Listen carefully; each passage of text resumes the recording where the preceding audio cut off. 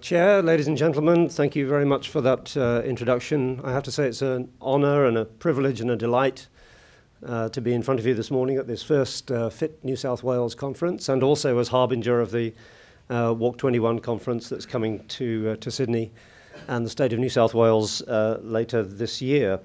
I've got a couple of apologies to make to start with. One is, as you can hear already, I have a husky voice as a result of losing it totally last week, which when you're on a 10-week speaking tour in your second week is not a particularly good thing to happen. So my apologies if I am a little husky.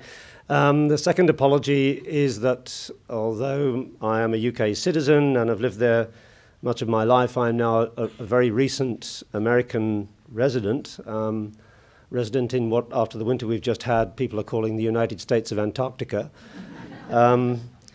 And as such, of course, I am utterly unqualified to talk about cricket. Much, I might say, as would be the England cricket team, but there we go. So I'm delighted to have this opportunity of bringing together, I guess, that show of hands that we saw earlier on from different sectors of government and different interests. And we're all here today to share a common interest in this conference. And I would like to argue to you at the start of today that walking really sits at the heart of what everybody in this room needs to be doing. So my approach over the next 35, 40 minutes will be to look at some benefits and barriers to walking, which many of us will know, to look at the case for walking, which is what this segment of the conference is about, under three particular headings: health, the economic case, and the demographic case. To look quickly at some policy and practical responses from various communities around the world, and then finally to look at a future agenda for challenges and opportunities. So please forgive me while I indulge myself to start with by just trying to flag up the key benefits of walking. And everybody in the room knows these, but I think sometimes we don't really put them together as a really impressive package. Of course, walking is an inclusive activity, and I note the reference to cycling earlier on, and Chris, I know, is a cyclist, and many in the room are cyclists, and so am I. So please don't think this is in any way an anti-cycling message, but the point is that cycling is still a minority activity, whereas walking is not. Everybody walks. And so when you stand in front of your politicians looking for resources, you can say this isn't a special interest group, this is something for the entire community. And of course, within that, we're including children, because walking is the first thing we want to do as a child, and right through into seniority, because walking is the last thing we want to give up as an adult. So this is an all-inclusive activity which covers all members of the population across all economic and ethnic spectres.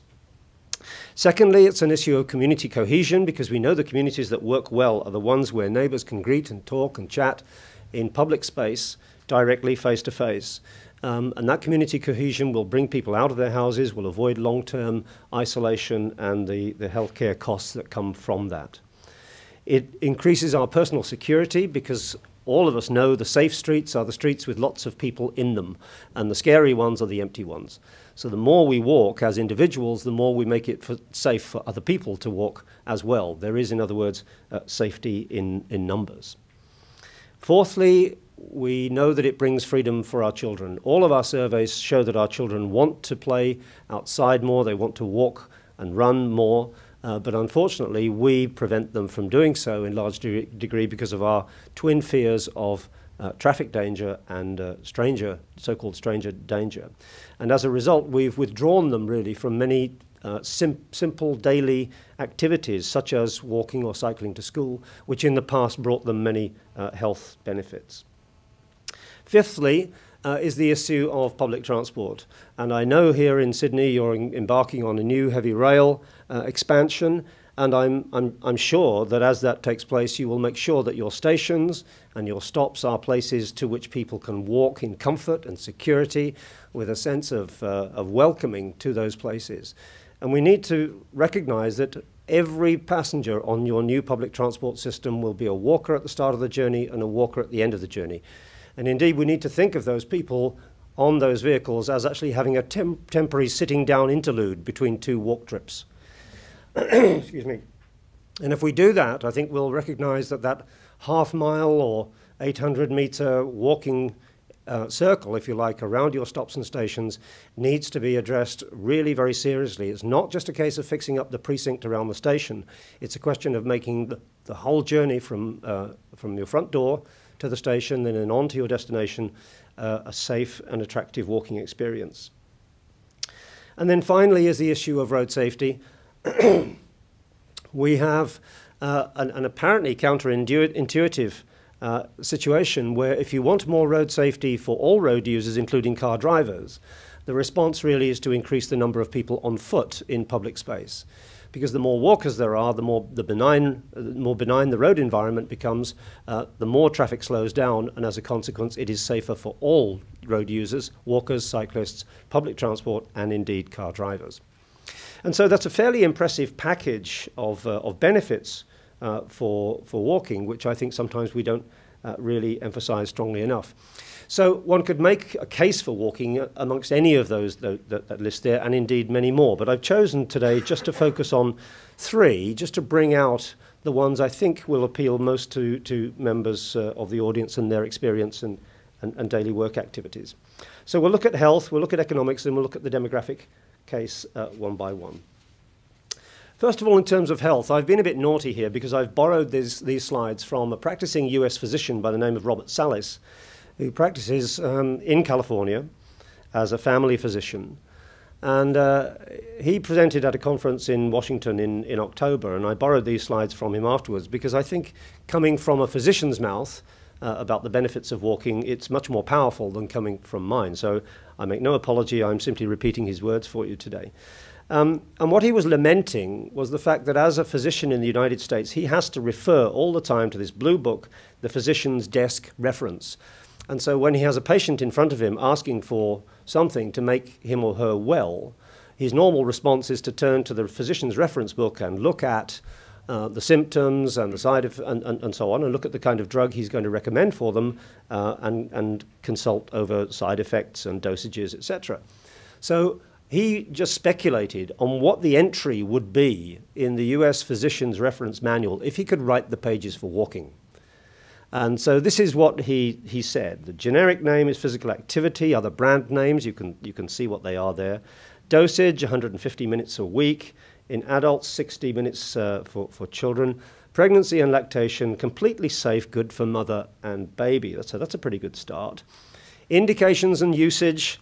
Well, decreased premature death, all cause and cardiovascular, reduced development, improved management of diabetes, lower risk of cancer, hypertension, depression, anxiety, A tremendous list of benefits that will come from prescribing this drug.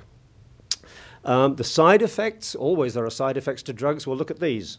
Decreased blood pressure, pulse and blood sugar, stronger muscles and bones, weight loss, improved mood, confidence, self-esteem, concentration, bowel and sleep habits improved, look and feel better. Wow, what a list of side effects. Adverse reactions, sweating, injury through overdose and sudden death is extremely rare. He pointed out that you can do this, administer this drug on your own in the comfort of your own home, or it could actually be a group drug-taking activity, which I think is a nice thought too. And he ended by saying that walking is the long-sought vaccine to prevent chronic disease and extend life.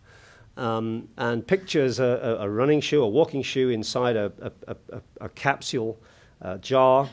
And says if we had a pill that conferred the proven health benefits of walking, physicians would prescribe it to every patient, and healthcare systems would find a way to make sure every patient had access to this wonder drug. Well, that's really powerful stuff. And he ended with a really nice summary, I think, of why we should choose this as the default exercise prescription. Now, of course, swimming and running and so on are also, and gym work are tremendously beneficial. But walking sits at the heart of what we're trying to encourage people to do because of these things, because it's accessible, because it's low cost, because it's measurable, because it is the most common adult activity, because it's proven, and because it's cost saving. So for all of those reasons, walking is the most important thing that we should be doing from a health perspective to encourage physical activity. So if that's the health case, what about the economic case? Is this something that we really should be doing in order to support our economic activity? Well, a couple of years ago, I was fortunate enough to be asked by the Heart Foundation of South Australia to summarize the evidence from around the world in answer to this question. Does a walking and cycling-friendly main street provide retail and economic benefits? And the results, the report is published. It's on the Heart Foundation website if you want to go and look at it. It's being used as a calling card really for local business improvement associations and retailers to try to cut through some of the myths surrounding parking in particular, and the way we need to be designing and using our main streets, main shopping strips and so on in Australia. So I'm not going to go through the details of that report. You can read it for yourself. But the conclusions were really very, very straightforward. This wasn't original research. It was just simply a synthesis of what exists already around the world. And the main conclusion, I think, is that walk-in expenditure in main streets is always more than we think it is. Whenever we do the surveys, we always find that people on foot spend much more than we expect. And the reason is that although they spend less per visit than people in cars, because they can carry less, they visit much more often. And so the total expenditure from people who arrive on foot is actually much greater and of much greater benefit to retail environments than those arriving by vehicle. And the report shows very clearly that if we have more walking, it will increase rents, property prices, business, and the local economy. And the conclusion from that is that in those streets, space for people is more important than space for car parking. And that really does get at the heart of one of the debates one constantly has in Main Street, Australia, about the value of that car park space immediately outside the shop to the shop owner. And it was very difficult, in fact impossible, to find evidence from anywhere in the world that using that space for car parking was in any way beneficial by comparison with using it as space for people to linger, to talk, to window shop, to chat, to meet their friends, to sojourn in the European word, to loiter even. We want people using that space in that way, finding time then to sit down and rest and recover their resources and then get up and go spending again. So local businesses, the report argues, benefit most actually from reducing traffic speeds and widening footpaths and from making the street more attractive for people to spend their time and indeed spend their money. And so the overall view concurs with what intuitively I think we've known for many years, but we're now getting the measurable evidence to support this, which is that walking is a precondition for an economically healthy city. Specifically, that a good walking environment is a good economic environment. And as an ex-academic, I'd been looking for years for somebody to come up with a heap of money to support a research project to demonstrate the truth of the next statement, which I'm sure is true, but I've never had the opportunity to prove it, which is that the slower we travel, the more we spend. So that what we need to be doing in our high streets is putting as much friction in there as possible to slow people down, shake the money out of their trouser pockets and handbags into the local community, rather than having it sped through into some distant place. Now, that has a number of ramifications, and I know there are people in the room interested in food issues, so I thought I'd just, throw in an example of the negative and the positive things about walking related to food.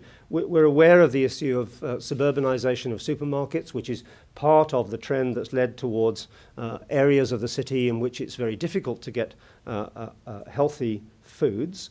We call them food deserts, as we know. And not only are many parts of those cities areas where supermarkets are thin on the ground and healthy food is thin on the ground, even if it's available, very often it's very difficult to get to.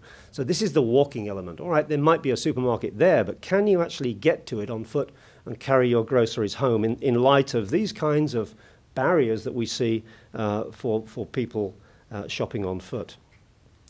And it came to mind when a couple of years ago I was in New Zealand, and I saw a brand new supermarket in a small West Coast town, which apparently had no access to it on foot at all. It was surrounded by car parking.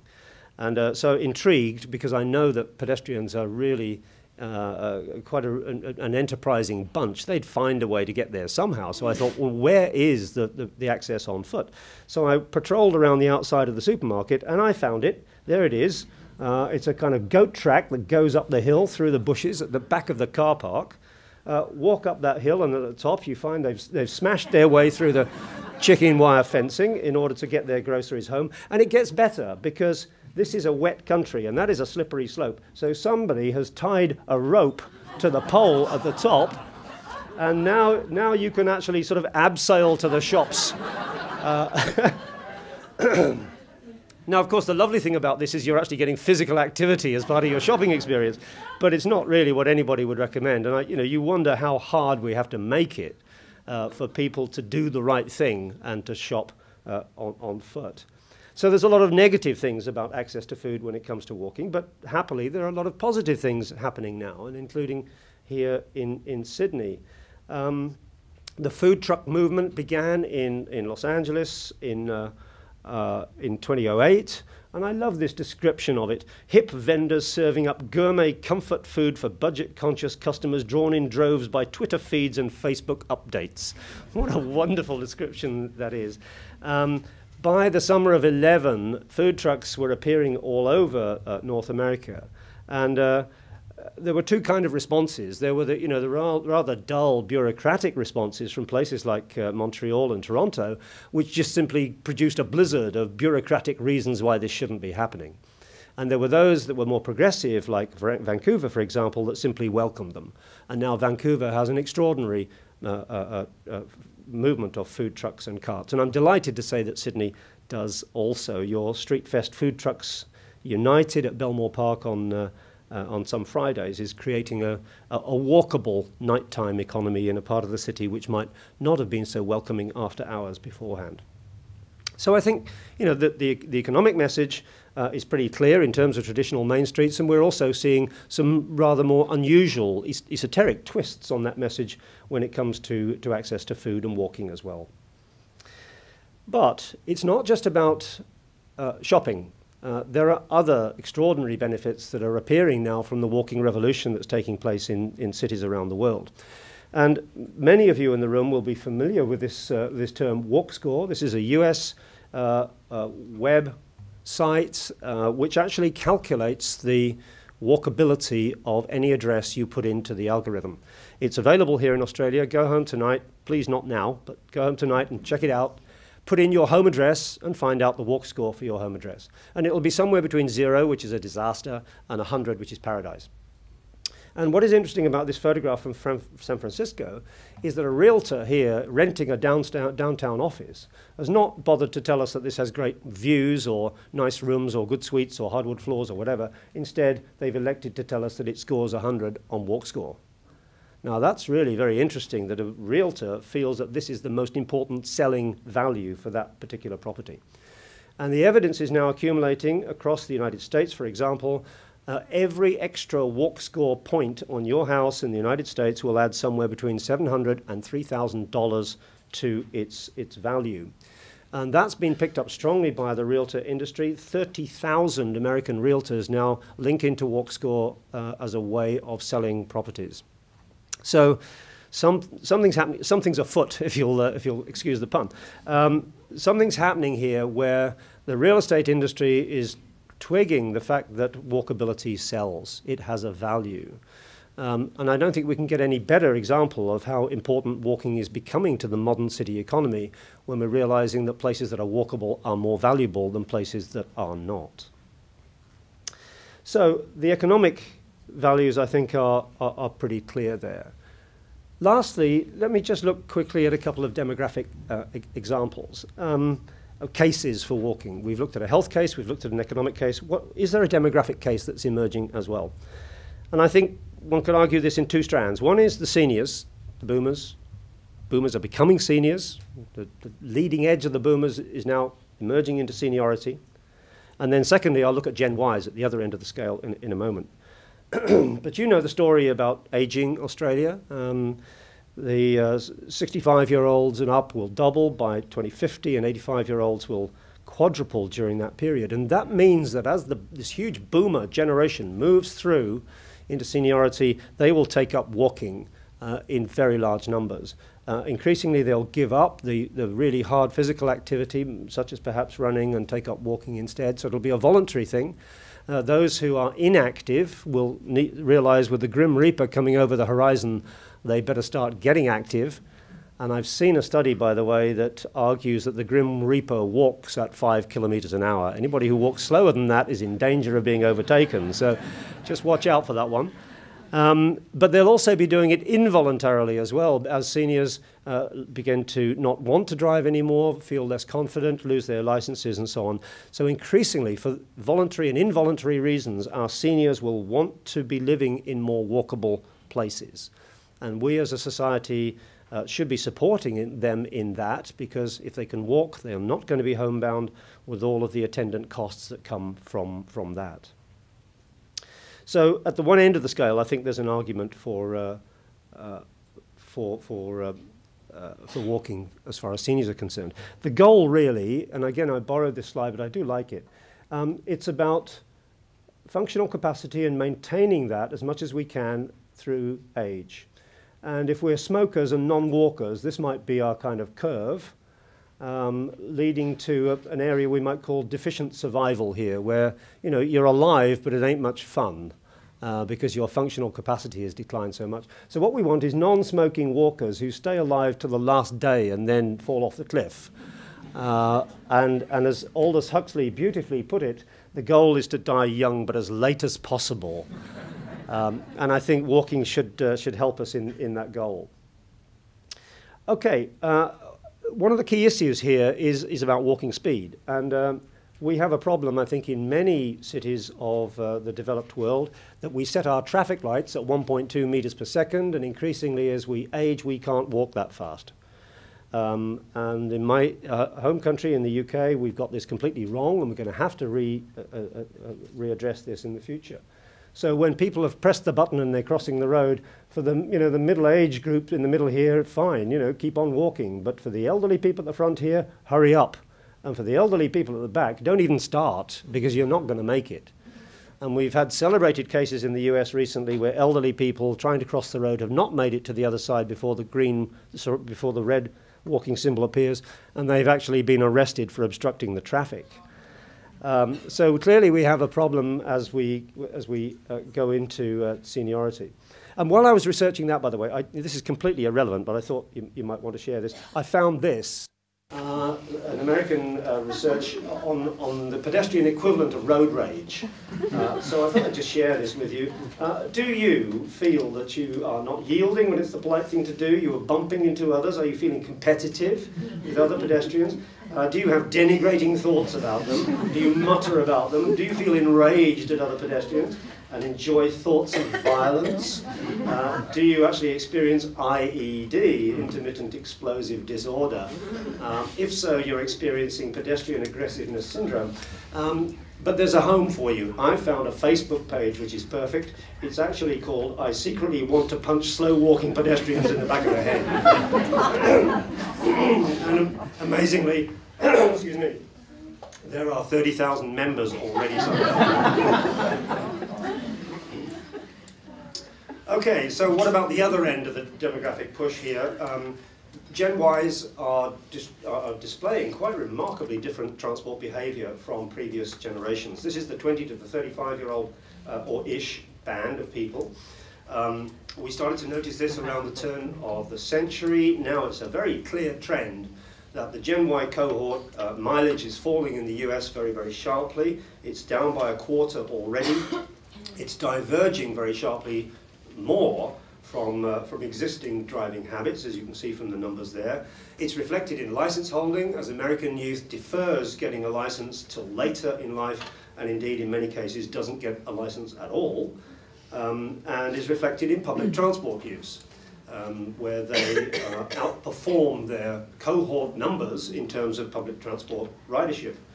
So what seems to be happening is Gen Ys are moving into big cities, moving into cities, not just big cities, living in places where they can triangulate between public transport for daily use, walking and cycling for their local movement, and car share or car hire for the times when they do need a car. And no part of that picture involves owning a car or parking it anywhere. So this is really something we picked up a few years ago, but it does seem to be accelerating.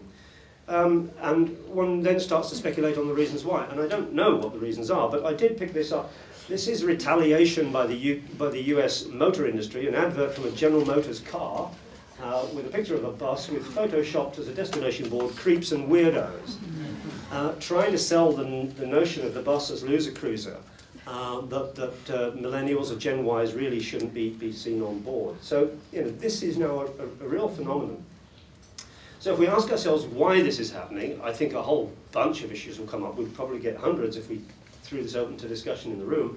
But insurance is more expensive, licenses are more expensive to drive, living at home longer, more people living in the inner city, that for sure is happening. Cultural factors, the car is no more a status symbol to Gen Ys than a dishwasher is. It's lost that value that it had for previous generations. Some environmental concerns, but I would offer to you, I suspect the key reasons are a whole bunch of new technology issues. Staying in touch with social media, being so much more savvy at using public transport apps for real-time information to be able to catch buses and light rail and so on more easily than previous generations. And probably the critical one is texting. And living in the US as I do now, I see these public information campaigns. Just as a generation ago it was don't drink and drive, now it's don't text and drive. And the underlying philosophy here seems to be, you shouldn't do these two things together, so you've got to give one of them up. And the implication of all of the advertisements is that you should give up texting. But what I think Gen Ys are saying is actually no, we think texting is more important than driving. So we are going to go and live in parts of the city where we can ride public transport and walk and continue texting as we have done before. Now, that's speculation, I have no evidence for that, but I suspect that it's a combination of those reasons with texting being a key one. Okay, so given if that's the case for walking, what kind of responses do we see around the world at various scales? And this is going to be very much a quick overview, a scan through the menu, if you like, of what cities are doing. And we are at a remarkable stage because so much is now happening in city after city. And much of this is at local level because walking is fundamentally a local activity. And so I just started listing here the things that I was aware of that cities are are doing. And you'll be familiar with many of these in Toronto and Korea. They've been removing major freeways. The Pompidou Expressway in Paris has been turned into a beach. American cities are producing complete streets in large numbers.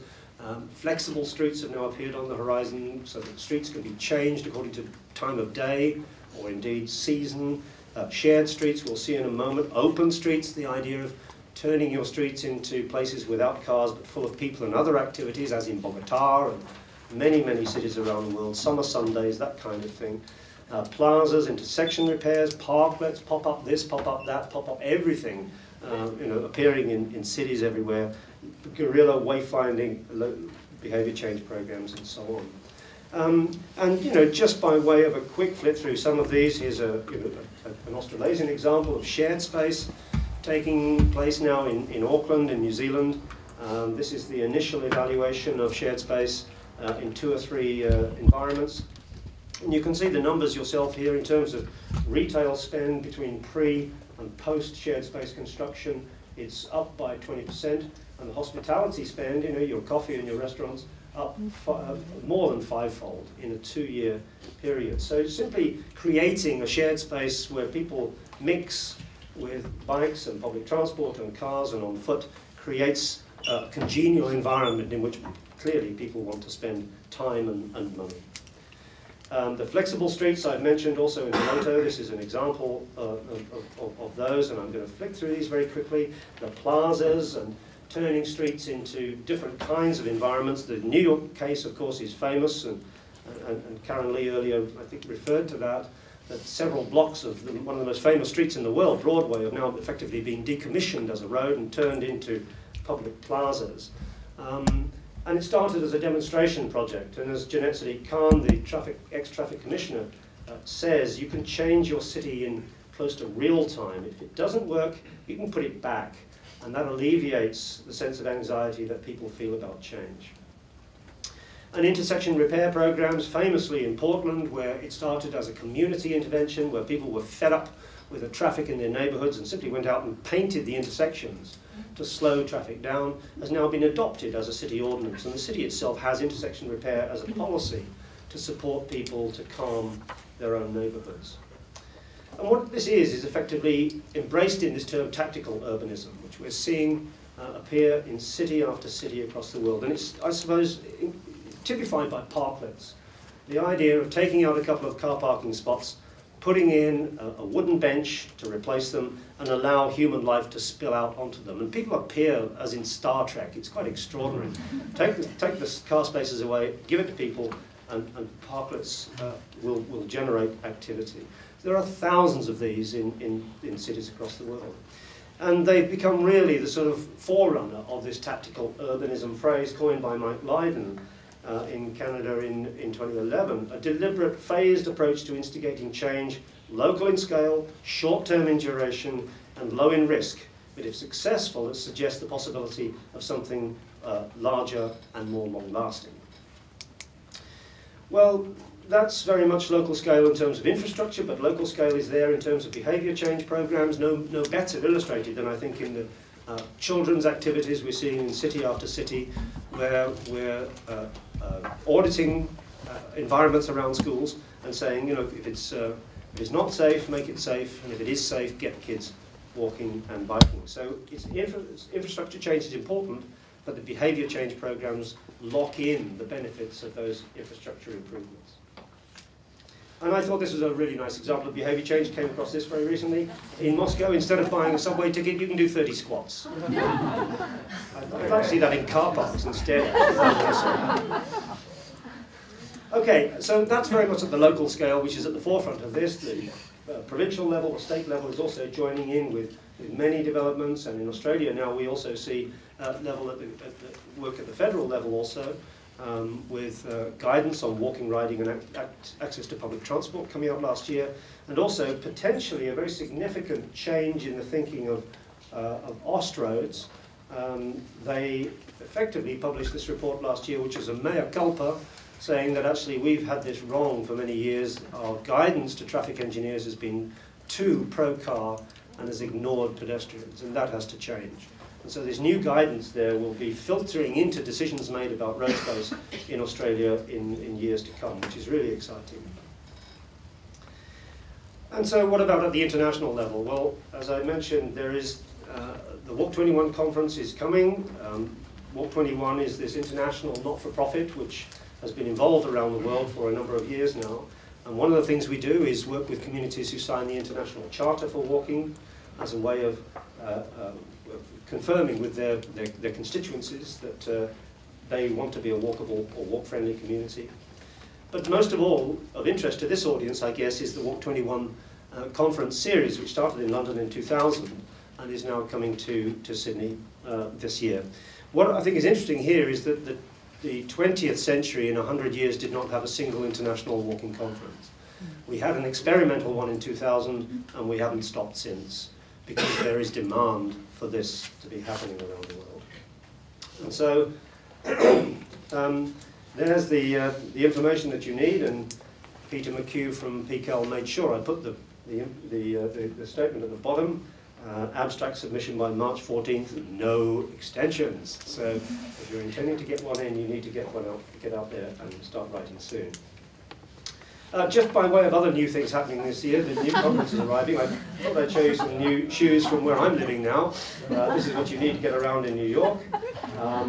And I thought you'd like to see these as well. These are new shoes with GPS built in, so you can program them to take you home. And they struck me as being ideal for King's Cross at 3 o'clock on a Friday night. You know, get your last 4 drinks in and then say to your shoes, off we go. They could be quite useful. But I think these are really ideal for Australians. You're so itinerant, you move so much, you travel so much, that here is a new set of Australian shoes with a home built in, where you can actually take your tent with you whenever you go. So there you go, that's the latest fashion brief in terms of walking. But the serious business is the conference is coming to you. And it's had all kinds of implications and outcomes in terms of knowledge and relationships as it's passed around the world in recent years. And it's your opportunity, I guess, to seize this conference and use it as part of a step change, so to speak, in walking in New South Wales and in Sydney. So in all sorts of ways, we've engaged with the political level and the professional level and the advocacy level to bring walking really into the forefront of various communities. So a wonderful opportunity, I think, for you to build on that this year. So my message is that we are in an extraordinary moment. The change in the last 14 years is extraordinary. As I think I've said to some groups before, I remember standing in front of councils 15 years ago and being introduced to somebody who's going to talk about walking, and you could see the councillors' eyes roll into the back of their heads, you know, and they were peering under the chairs to see if I was wearing sandals and got any tofu with me. You know, I mean, this was just seen as something that was, you know, lefty and radical and not really, you know, something that council should concern itself with. But now, of course, it's mainstream. I mean, I haven't said anything today that isn't absolutely core business for what cities around the world are doing. So that journey over 15 years has been quite extraordinary in terms of professional skills, political understanding, and public awareness as well. Still some things to do. And I just offered two of them to you here, one at the macro scale and one at the local scale where so many of us work. At the macro scale, we have to get to grips with this issue of peak car. And I'm not mistaking peak oil for peak car. Peak car is a further phenomenon which began to emerge at around the turn of the century, where we're seeing, first of all, a flatlining in driving in mature economies, and since then, a steady fall. And this applies, first of all, to the US and North America, but it certainly applies also to Australia and to Europe. This is right across those mature economies. Driving is down, license holding is down, and there's evidence here, for example, from Sydney and from London, about the effect that it's having. So we need to respond to that. I mean, I think we've been waiting for a few years to see if it's real. Now we know it's real. The question next is, what do you do about that? How do you build that into your future plans and programs? And this phrase has now appeared from research published in the US late last year. The driving boom is over. A 6-decade-long period of steady increases in per capita driving is over. The unique combination of conditions fueled the driving boom, cheap gas, rapid expansion of the workforce during the baby boom generation, no longer exists. Now, if that is happening, and if that is spreading, as one thinks it is, to Australia, then the questions that confront us are these. Do we continue to plan for certainty into the future, more parking, more roads, more driving, as we've done for the last 50 or 60 years, or do we now say, hang on a minute, the evidence is no longer there that we should support those kinds of approaches? So maybe we need to be a little more humble, to start planning for uncertainty into the future, because we don't really know where these lines are taking us. We need to support the millennials, the Gen Ys, in their demonstrable wish to drive less, to live in places where they can drive less and use public transport, walking and car share as a way to get around. If we've got plans for new or expanded highways, we need to think carefully about whether it's time to revisit those. And then lastly, to remove barriers that we have to people walking and cycling, the non-driving options. And the evidence, I think, is accumulating all the time. And this is a research project from last year, which 2 years ago, compares the 3 US cities with the most parking on your left and the 3 cities with the least parking on the right. And on your left, you can see in these 3 cities with the most parking, driving has gone up, commuting by car has gone up, jobs have gone down, and median income has gone down. In the 3 US cities with the least parking, driving is flatlining, commuting by car is flatlining, jobs sharply up, median income off the scale. So the evidence seems to be with us now that more walking and less driving is the direction that we need to go for economic health. And of course, it's not just about the city centres, it's about the peripheries as well, in which we've planned walking out of the environment in so many places and ways. And we need to revisit those places to make sure that our new walking push is not just about gentrified inner cities, but it's about those other places where people can't get to shops, can't get to the pharmacy, can't get to the doctor on a daily basis. And we need to be reimagining those landscapes using the 5Ds in order to make walking more possible for them. And so, if that's the macro level stuff, the action at the local level, I'm just putting five things out there for you to maybe as a palette of things that you might want to take on board. Number one, stick with the evidence on the parking issue from what's emerging around the world is that space for people is more important than car parking. And if somebody argues the opposite, then it's incumbent on us to ask the question, show us. Show us the evidence that more car parking will bring more economic benefit. Secondly, we need to make sure we've got resourcing for this to happen. And the good news is that resourcing for active travel, walking and cycling is fantastically good value for money. 13:1 as a cost-benefit ratio across the world in a study done in the UK a couple of years ago. Thirdly, build your behaviour change programs. It's not just about pouring concrete and making environments walkable, it's about locking in those benefits by building in behaviour change programs which allow people to think about using those new facilities. Fourthly, it's about demonstration projects.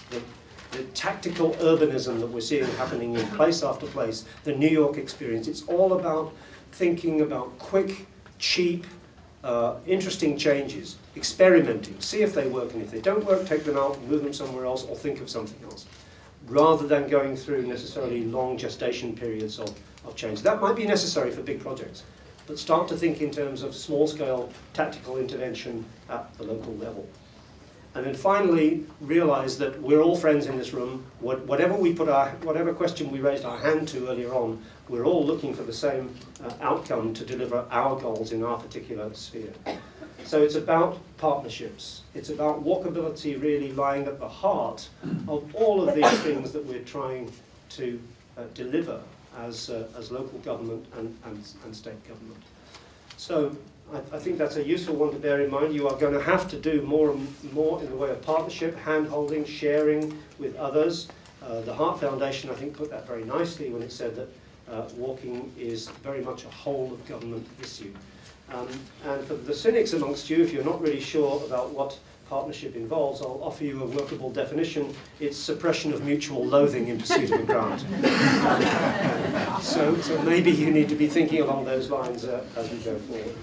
And my last slide is simply a question to you. You know, what kind of place do you want to live in into the future?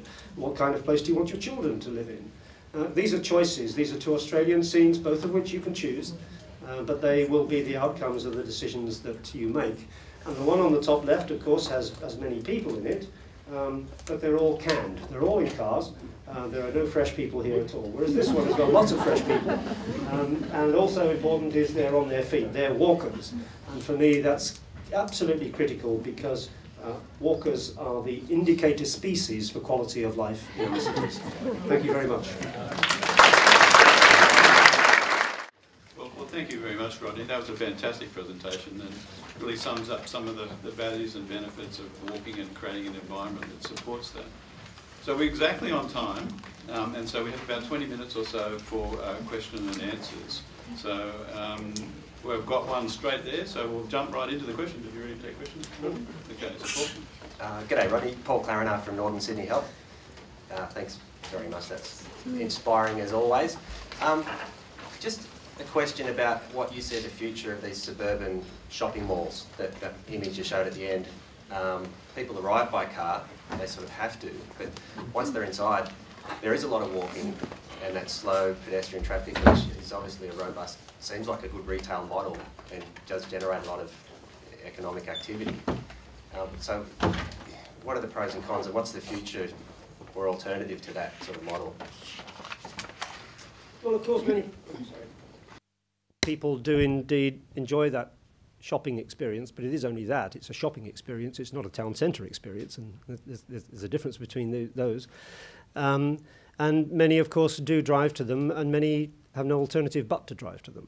And we probably need to recognise that that is going to continue for now, for those existing centres. But there's certainly an opportunity to make walking within those centres much more attractive than it is. One sees people driving from shop to shop within them, for example, because the walking environment within those centres is so poor. So the acres of bitumen and asphalt with no walking opportunities, nothing of any interest, actually simply encourages more and more car use and less walking within them. So I think there's an opportunity to address that at those kinds of scales. But what I see happening is that many of those large centres are no longer doing as well as they used to. For a variety of reasons, and possibly some of that is internet shopping anyway, so that what people are perhaps looking for when they go out is not so much just simply to purchase some goods, but to have some sort of experience, which possibly is not being offered by those kinds of environments anymore. So by maybe going for different kinds of spaces, smaller places, more close to where people live, you can provide a different kind of shopping experience, a public experience for people. But it's not easy. I mean, nobody's saying that easy. You know, I meet people who say, well, that's in the too hard bucket. You know, just let's keep working on our city centres and maybe this will all come right out there in the end. I don't think that's appropriate. I really do think we have to think creatively about how to reimagine those suburbs, how to turn some of those shopping centres around to face the street, how we can redesign shop fronts to make them into places where people want to stroll and spend time, which is not what they are at the moment. They're very functional. You drive there, you shop, and then you drive home again. And there's no community feel, no experience that you have that you would have had in a traditional shopping street. So we need to find ways of working our way back towards that. But as I say, that's not an easy answer. Okay, thank you. We've got a question at the back there. Alex Unwin from Bicycle New South Wales. Thank you, Rodney, for a fantastic presentation. I think that your closing piece around partnerships, I think, was really, really useful and helpful in orienting the room to the kind of way that we want to approach this. And I guess that what comes out of that is the importance of recognising that kind of we're all in this together, and this is actually about a fundamental shift in our behaviour patterns and our industry models around the world, particularly around the economy use of the motor car. And I guess that interestingly enough, the way that you characterised very early in your presentation, if you like, cyclists as a if you like a special interest group, and I guess I would say that that's probably not necessarily that helpful, given that I kind of think of myself as working for the New South Wales Breathing Society, given that pretty much everyone can do it. But I note with interest, and of course that comment might be received differently if it was made in Copenhagen, where, as you know, in the order of about 37% of daily trips in Copenhagen, whether it's to work, school or home, are made by bike. In, I think, 2006, you did some fantastic work in moving walking into the same political space, if you will, as bike riding was in Copenhagen, and there was obviously some difficult political and legislative changes you would have to make there.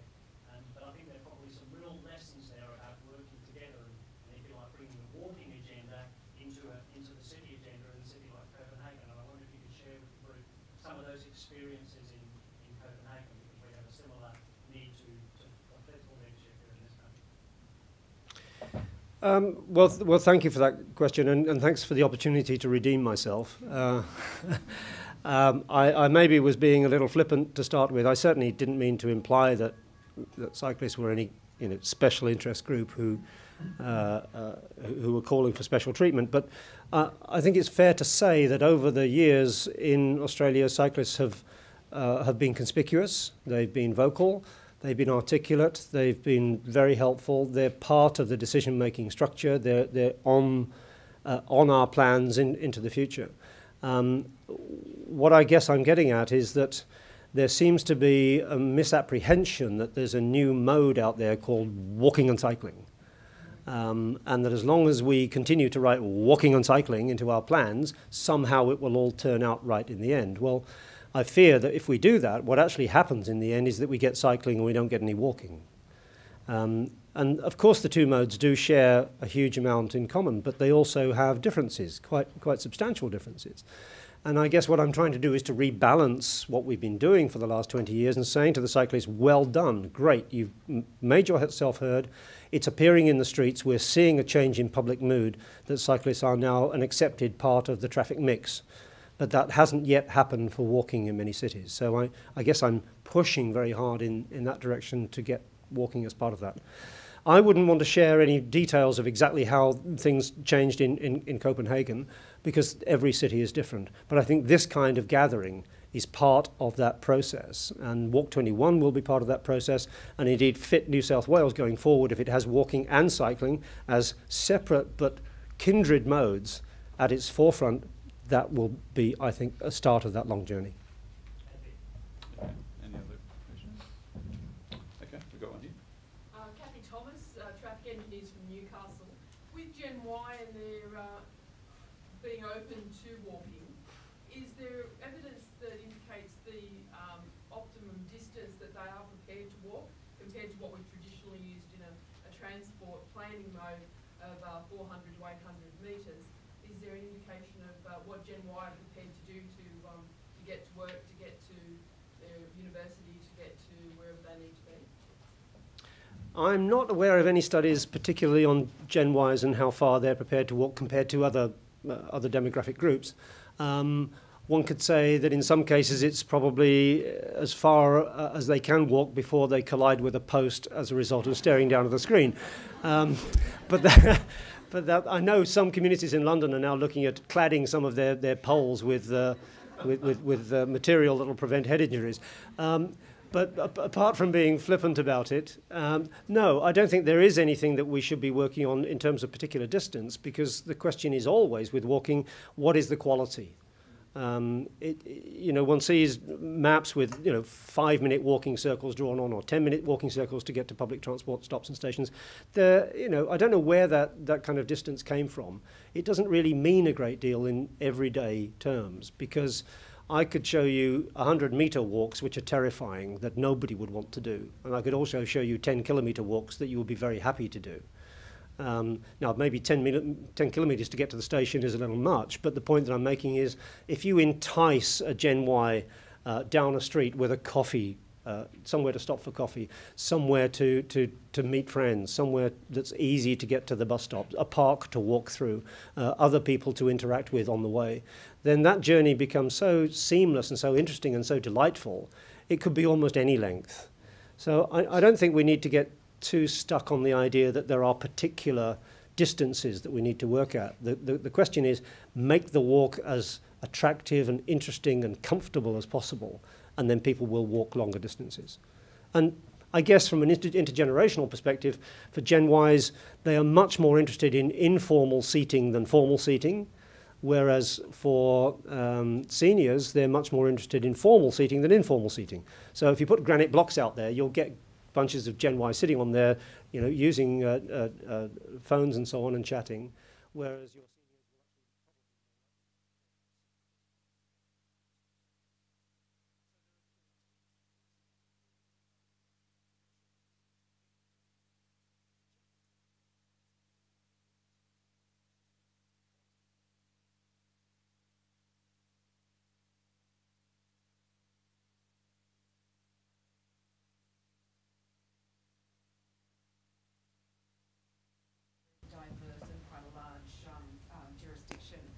So I'm just interested in terms of your work now in the US and previously in the UK, the difference between the rural and, well, in New South Wales, the rural and remote context, and more urbanised areas like our major cities.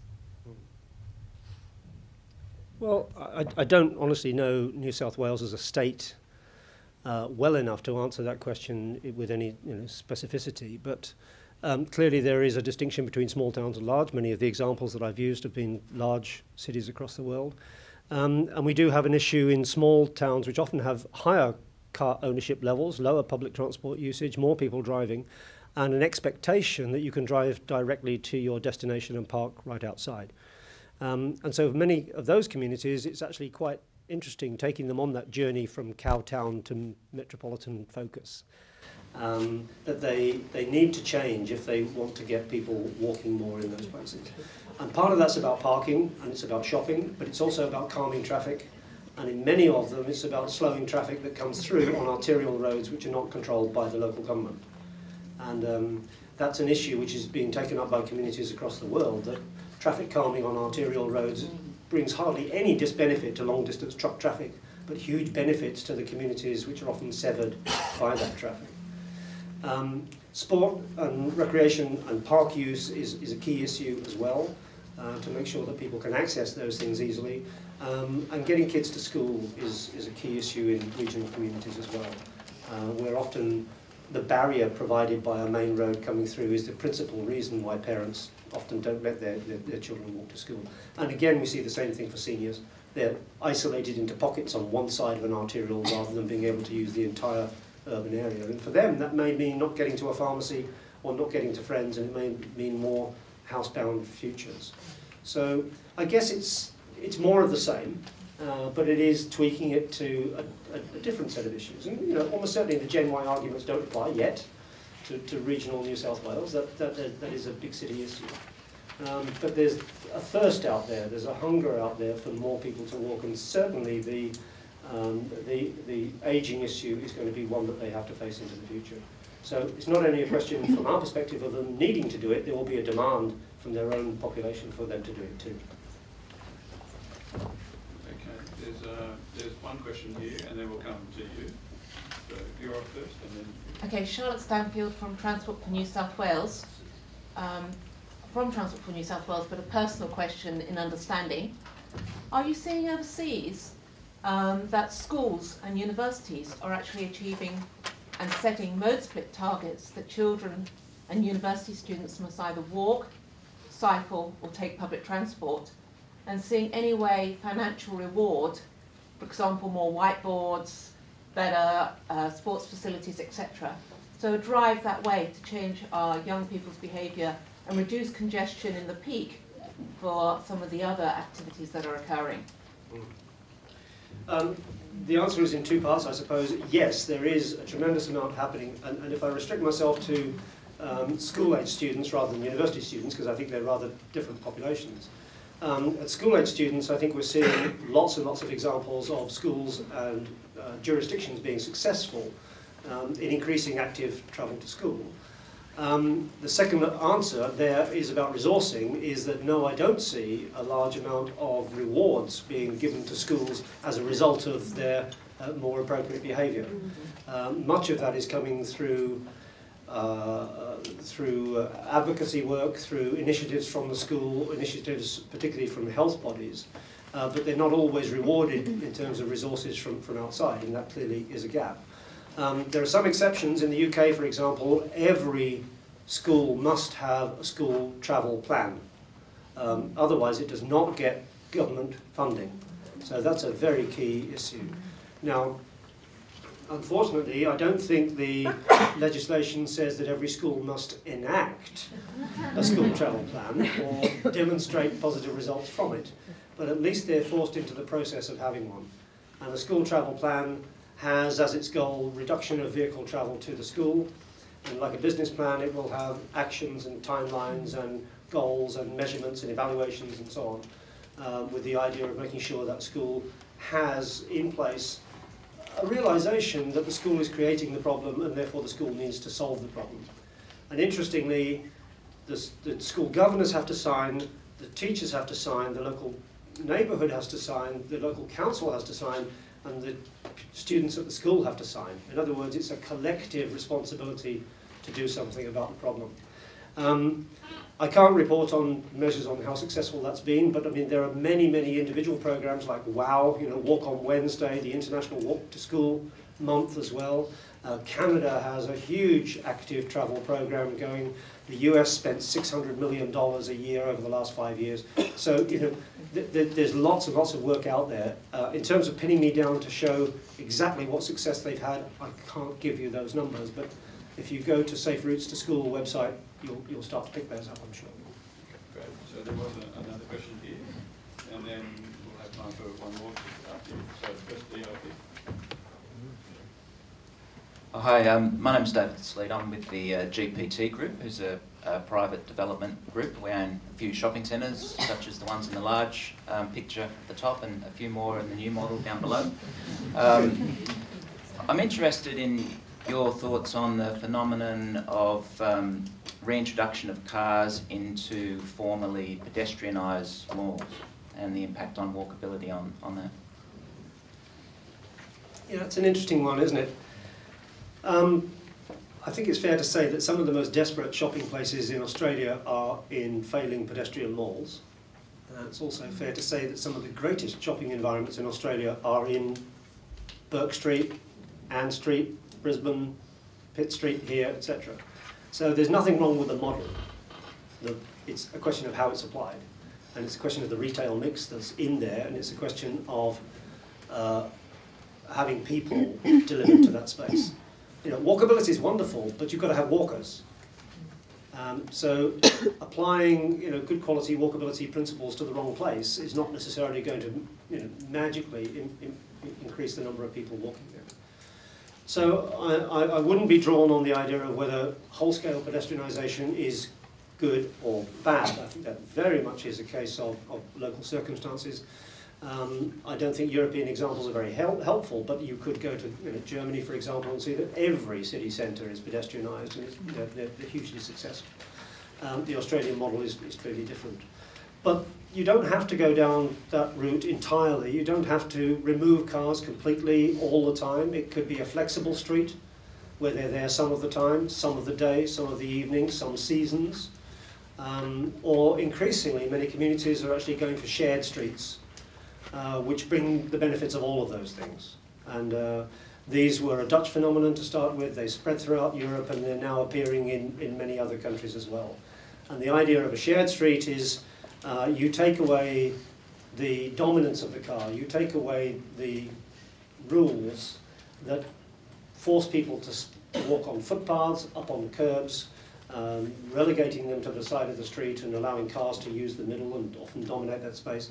Take away the footpaths, take away the signs, take away the traffic lights, take away every piece of control structure until you've just got an open space that is intriguing to most people.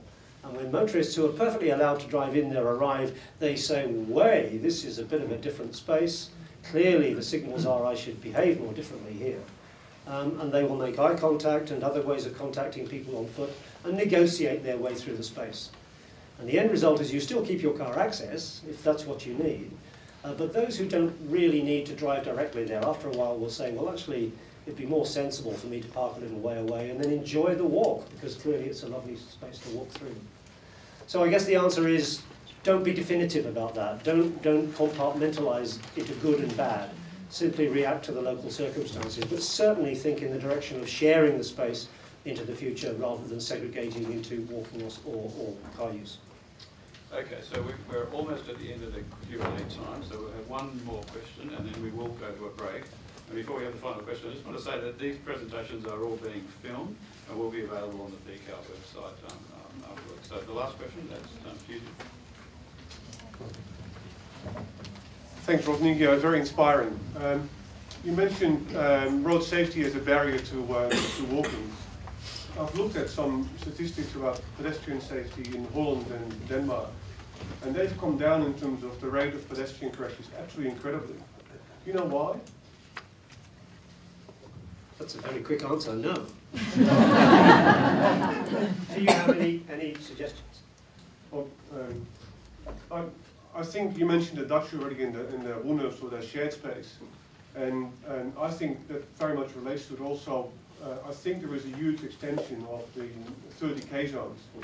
I'm trying to get my head around how much and when and where all this precisely happens.